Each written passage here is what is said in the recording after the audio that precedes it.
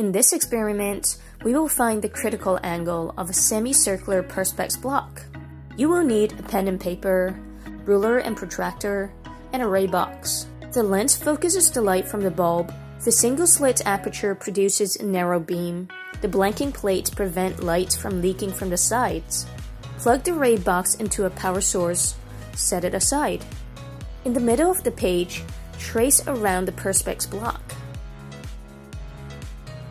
In the middle of this straight boundary, mark out a line that is 90 degrees to the boundary. This is known as the normal. To find the critical angle of the block, we must look at the ray from the denser medium to the less dense medium. In this case, we should observe the path going through the perspex, going through into the air. When the angle of incidence is smaller than the critical angle, the light is refracted into the air. When the angle of incidence is exactly equal to the critical angle, it travels along the boundary. But the moment that it becomes larger than the critical angle, the light is fully reflected. We call this total internal reflection. So to find the critical angle, we want the point just before total internal reflection. Mark a point on the incident ray, remove the block, join the cross up with the normal.